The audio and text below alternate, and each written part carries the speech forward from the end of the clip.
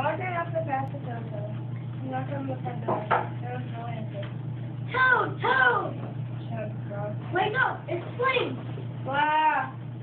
Said a voice from inside the corner. Toad! Toad! Cried Frog. The sun is shining. The snow is melting. Wake up! I am not here, said the boy. Frog walked into the house. There was dark.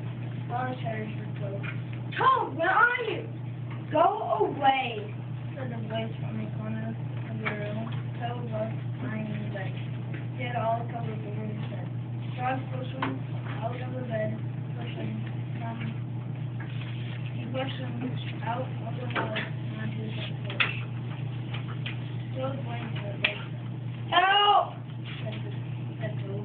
I cannot see anything. Don't be silly. What you see is the clear warm light of April, and it means we can begin a whole new year together. So, think of it, said Frog. We'll skip through the meadows and run through the woods and swim in the river. And in the evening, we will sit right here on the front porch and count the stars. You, he shouted them.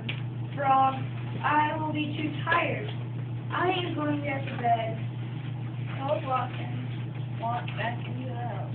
Got into the bed and pulled the covers over his head again. But Toad, Cried Frog.